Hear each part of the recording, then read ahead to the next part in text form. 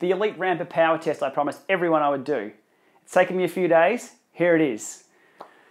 So the delay here is I wanted to check with Elite the best way I could have this set up for the most accurate power readings against my Quarq. I didn't want to just jump on it and give it a roll and not have the tire pressure right or not have the pressure on the trainer right or something like that. Now, they're all pretty standard things to get right. But I just wanted to be absolutely sure this was going to be a correct representation of the trainer because a lot of people want to know how accurate this thing is.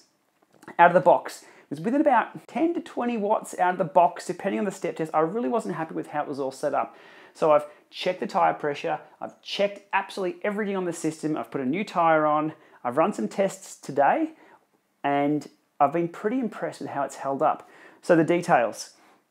The Rampa is not a power meter. It's a power estimator based on the speed of the flywheel at the back and the resistance it applies. A lot of mathematics involved. So you're not going to have the spikes and dips like you would a strain gauge. You'd have more of a smoother curve, as you'll see in a few moments with the graphs that I'll put up on screen.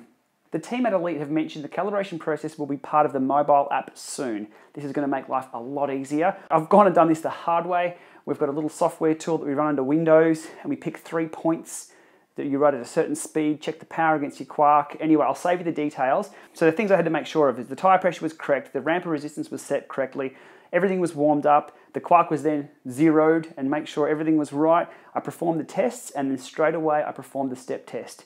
Again, the process will be much easier once it's implemented in the mobile app. It could almost be automated. I'm theorizing here, but it may be right at this speed, match your power meter here, right at this speed, match your power meter here, right at this speed, match your power meter here, and we're done. It could be as simple as that. We'll see what they come up with in the software in the future. As mentioned, there's a lot of factors involved in getting this correct. Simply, something as simple as tire pressure, tire wear, humidity, temperature, bearing wear, you name it. There's a ton. I won't even go into the whole lot.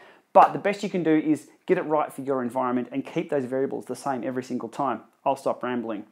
So first up was the JRA test, just riding along. First 5 minutes, just ticking along at about 110, 120 watts. The numbers, spot on. I'll put the graph up here.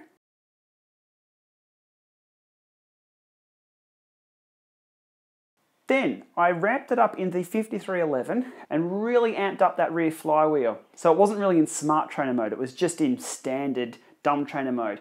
When that thing starts spinning really, really high, yeah, the laws of physics start falling apart in regards to its estimation. Cadence, a little bit all over the shop. It can't pick this sort of the wave of cadence going on. And the power accuracy started separating as well. But that's a given. Look, this was a certain edge test at high cadence, high revolution, maximum stress on the system. It wasn't in smart trainer mode. So that's sort of what I expect anyway out of a power estimator versus a power meter.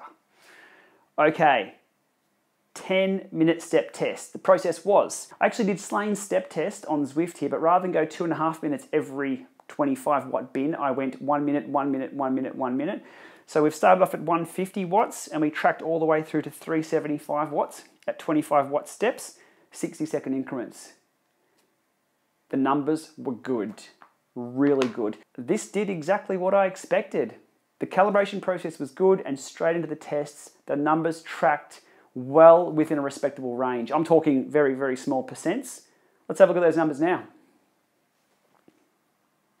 What you can see here is the Quarq is very spiky and very jumpy, and the Rampa itself is very smooth, as to be expected. But once I actually select every one of these ranges, every minute range, they were within a few watts of each other. Okay, disclaimers. Your mileage may vary, literally. Think of it as at the factory, they'll have a bell curve of where most people's tires will be, where most people will have their pressure set, and most people's environments. There'll be a curve there and they'll just jump right in. They'll try and make it as good for everyone. So out of the box, you'll be near enough. You'll be close. If you follow all the steps that they recommend in the manual, it'll be pretty close. But for me, I just wanted to line those up straight down the line, as close as possible to the Quarq that I have, because that's my grounding, I guess, for Watt 0 and Watt 100 and Watt 200 and above. It worked really, really well for me. So once the app is out, and they make this process a lot easier to calibrate, look, I'll have a lot more confidence in saying, yes, absolutely, this is correct. Look, there's going to be edge cases as well. Sprinting and spikes, there's going to be some high cadence stuff that it might not quite match with, But that's to be expected in any trainer like this that isn't a strain gauge, it's a power estimator. So for me, that's 4.5 out of 5 thumbs up. Not that I have a rating system, but let's go with that for now. Really happy with the unit. I'd have no hassles at all lending this out to people who want to experience what a smart trainer is about, and I'm sure they'd absolutely enjoy it. Let's go. Hump day ride. See you soon. Thanks for watching.